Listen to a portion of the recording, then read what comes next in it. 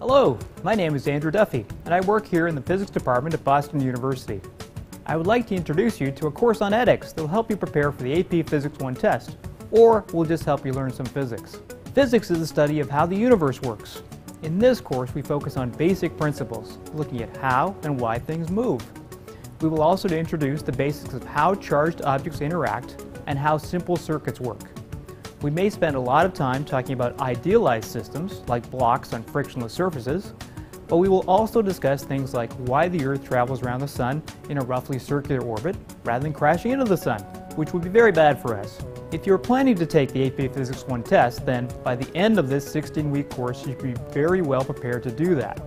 As much as possible, we have tried to duplicate the format of that test in the course assessments. What if you have no interest in doing the AP Physics 1 test? That's perfectly fine.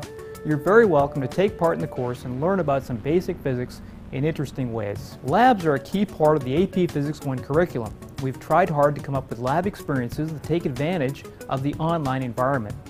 Some of these labs are based on simulations, others are based on high-speed videos of particular experiments with measurement tools overlaid.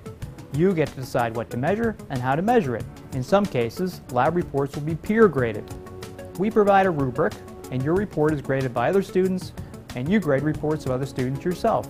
Throughout the course, you will have the opportunity to ask questions and interact with me, the course team, which consists of several high school physics teachers, and thousands of other students from all over the world on our discussion forum.